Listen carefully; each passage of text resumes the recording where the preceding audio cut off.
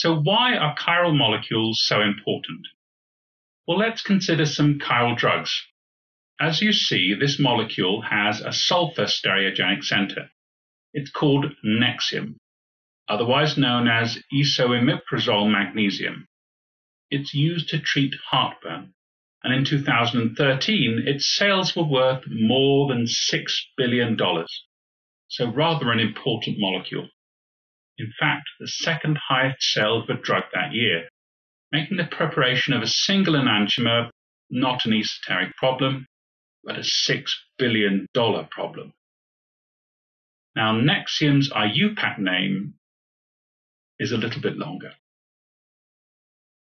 What about this molecule? It's called Naprofen.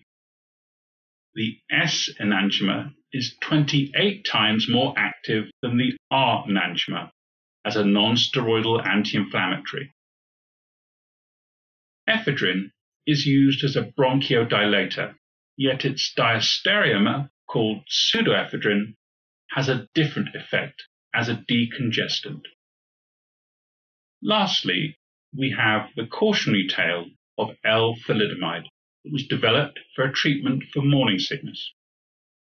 Very regrettably, it was transformed in the liver into a metabolite that's a teratogen, causing serious deformities in the child.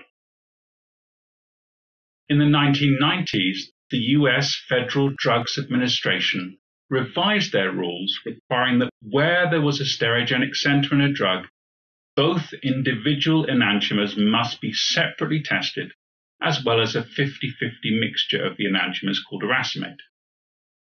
The cheaper to produce racemate form was only allowed as a drug if the enantiomers both had the same properties. Thus, the need for synthetic strategies that allowed the preparation of just a single desired enantiomer became very acute. Before this change in regulations, racemates made up 32% of drugs, with a singular enantiomer being only 25%.